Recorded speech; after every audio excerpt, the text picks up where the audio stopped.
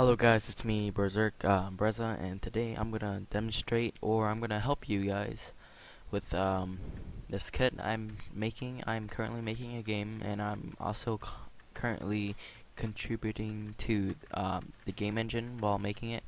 So it's called the Berzerk Game Engine, and it's free models that you can use to help make your game. So this is so far I only have 3 scripts in the game, in the engine. So first of all, there's a money script. So when you kill a NPC, it gives you money, and the leaderboard, and then the follow system for the NPC to follow you, and then the door. If you require $5 to go in, then you can go in when you have $5. But if you have something lower than that, you can't go in, something like that. So first thing you need is an NPC or a dummy. So what I've picked, so imagine you just got an NPC with like this, just a regular NPC. All I have to do is put the follow script in it, and when I play, it should follow me. So here, how many sides you want it. So the dummy didn't start following me from short distance, I meant. So if you want it so the dummy starts following you from a far distance, then set it to a high number. After that, we're gonna have the money kill. So when you kill that dummy or an NPC, you get that much cash or stuff. But first, you gotta put the leaderboard system.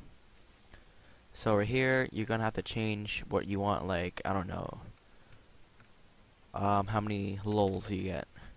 And then this one will be how much, let's say trolls. But first, I'm gonna have to demonstrate this. So here, we're gonna have to change this to the stat we changed it to, so lols.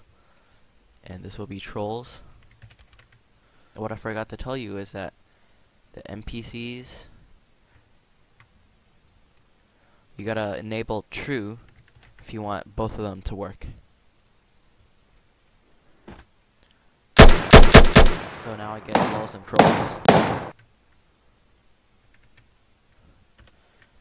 So now what you need to do for the door system, if you want people to go in with the current amount of money, so if you need that much trolls, then you change this to the trolls.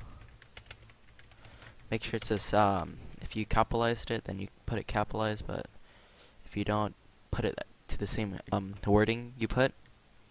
So now, since I did not anchor this, as you can see, it does not want to open up until I kill this.